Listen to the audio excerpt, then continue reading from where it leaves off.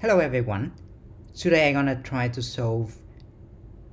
explain the solution of the homework 3 that I will post on Canvas. I'm gonna explain only problem number 1 because problem number 2 was already solved in class. So if you want to know how to solve problem 2, you can go to the two videos on March 6 and March 8. So the focus of today is just problem number 1. In problem number 1, you need to solve this eigenvalue problem. This eigenvalue problem has a characteristic equation of the type x squared plus lambda is 0. As we discussed in class, we have 3 cases to consider. Lambda is smaller than 0, lambda is 0, and lambda is greater than 0. Now the first case, lambda is negative. When lambda is negative, this equation has 2 roots. The first one is minus the square root of the absolute of lambda, and the second one is the square root of the absolute value of lambda. That gives you 2 solutions. U1 is this guy, which is exponential of r1x. U2 is this guy, which is r2 exponential of r2x.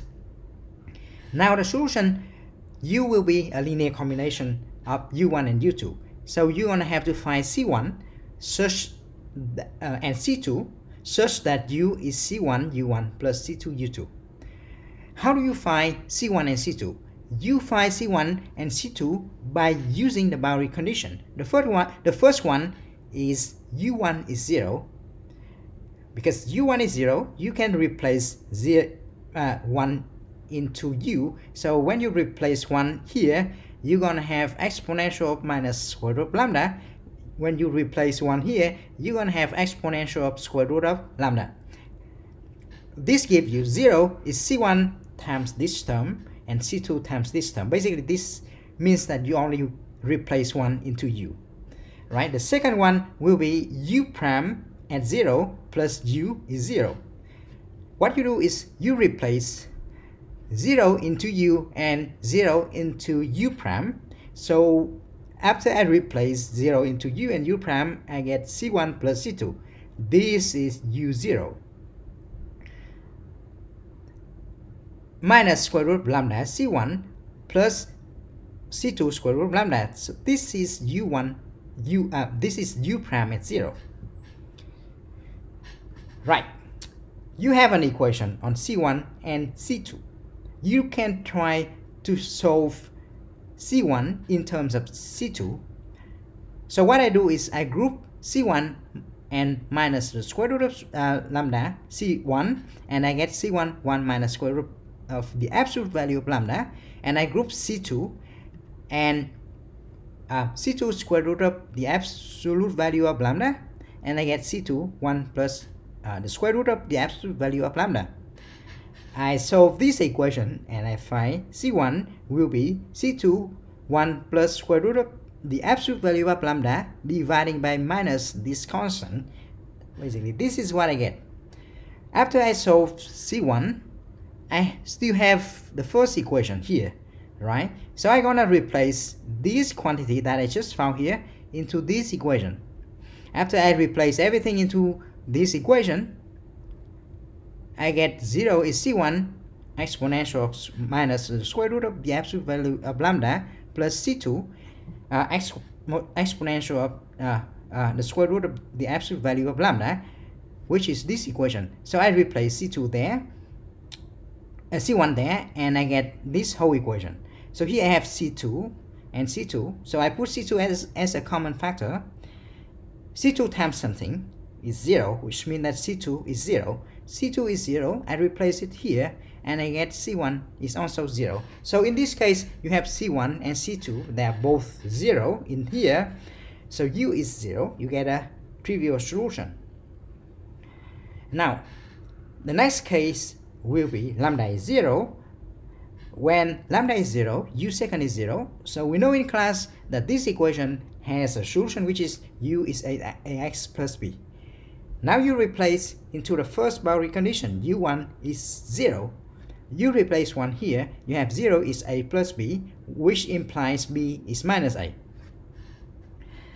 You also have the second boundary condition, which is u0 plus u prime of 0 is 0. u0 will be b, u prime 0 will be a, so you have b plus a is 0. In general, you only have b is minus a. You replace b to be minus a into this equation, you get ux is a times x minus 1. Now, which means that when lambda is 0, you have one eigenvector or eigenfunction x minus 1. Second case, when lambda is positive. When lambda is positive, you find two roots, I square root of lambda and minus I square root of lambda, that give you two solutions, cosinus of square root of lambda x and sinus of square root of lambda x. You take the linear combination of the two, you replace it to the boundary condition at 0, u0 plus u prime at 0 is 0, u0 is c1 cosinus of 0 plus c2 sinus of 0, u prime at 0 is minus c1 square root of lambda sinus of 0 plus c2 square root of lambda cosinus of 0. This gives you c1 plus c2 square root of lambda is 0, because sinus is 0, sinus is 0, cosinus is 1, cosinus here is 1. So this inequality gives you c1 is minus c2 square root of lambda. You have u1 is 0, but you know in advance that c1 is minus c2 square root of lambda. u1 is 0 means that c1 cosinus square root of lambda plus c2 sinus of square root of lambda is 0. You replace this inside this equation, you get minus c2 square root of lambda cosinus square root of lambda, because c1 is minus c2 square root of lambda, right? You replace this inequality into here, and this term is the same. The c2 square root of lambda will be the same with c2 square root of lambda. So what you get is square root of lambda minus the tan of square root of lambda is 0. Now the eigenvalue will be lambda is theta square, where theta solve the equation. Theta n is tan of theta n. So n is 1, 2, 3, 4, 5. The eigenfunction will be c1 cosinus square root of lambda plus c2 sinus of square root of lambda, but you know that c1 is minus c2 square root of lambda, so you replace it here, so you have minus c2 square root of lambda cosinus square root of lambda plus sinus square root of lambda.